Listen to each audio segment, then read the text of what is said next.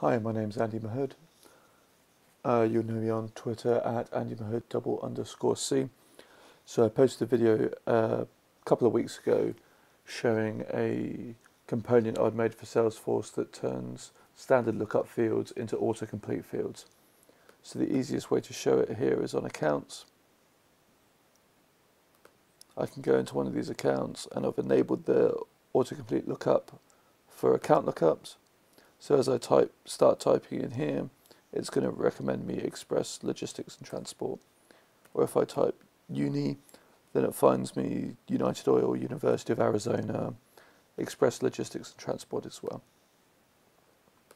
So what I've done recently is I've tried to be building it into a product so I can get it onto the App Exchange.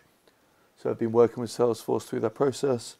But while I'm sorting out all the paperwork, I've also been adding some new features. So one of the things I wanted to add was the ability to search more than the name field, because that's always been quite a restriction of lookup fields as they stand in Salesforce.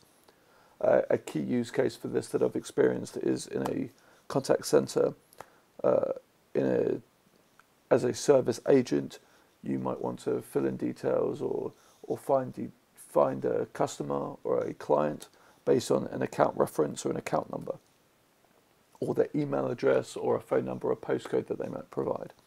So in this example, we've got a whole list of contacts. They all have an account reference number.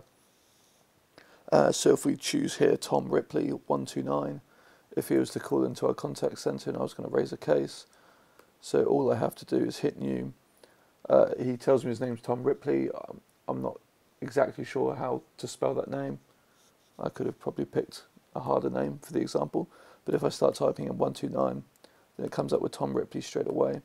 So I just need to say he's coming over the phone and having a problem with lookups in Salesforce, and save that, and away we go. And that's really easy. So that's going to work for any field that's searchable within Salesforce. That's date of birth, postcodes, email addresses, any text field. So that's the update. Hopefully it will be available soon.